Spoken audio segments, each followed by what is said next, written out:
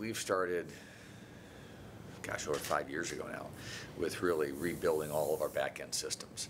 And so that's some folks that we've hired, some folks that we've contracted from other firms that are bringing those systems in, because we had to rebuild all of our back-end core systems.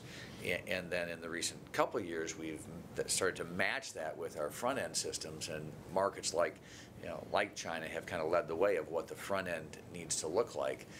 And so that's been a major effort for at least 5 years, has been trying to move from where we were with technology to where we needed to be. And it's not easy when you're trying to operate. And we do have people internally, but we partner a lot too with other tech companies, because I mean they're the groups that are at the forefront, and they're going to keep current with everything that's going on. It's better for us sometimes to attach to different groups like that and partner with them, because then we'll have the technology that's right up front where everybody's using. Yeah. So as the generations begin to shift and use different media in different ways, we're kind of right there with them.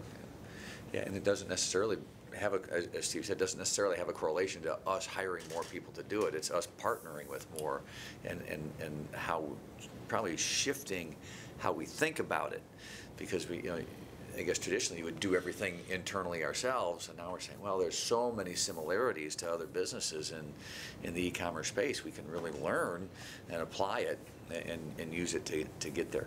The great thing for us, though, from a performance standpoint, if you look at it, I mean, it's not like it's not so much global as it is one or two markets that have really hit us. China's hit us the last few years, but where we are now, we see us kind of bottoming and beginning to come up, because even the second part of the year, we've seen growth in the second part of the year.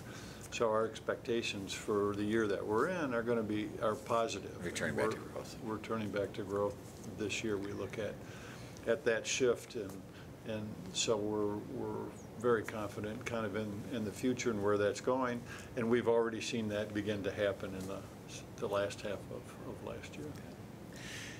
And I mean, on the shift side, you saw us, we did a lot of investments previously in manufacturing, so we did a lot of that sort of thing. So as time went on, so that piece is in place, so now you can shift it to the technology side too.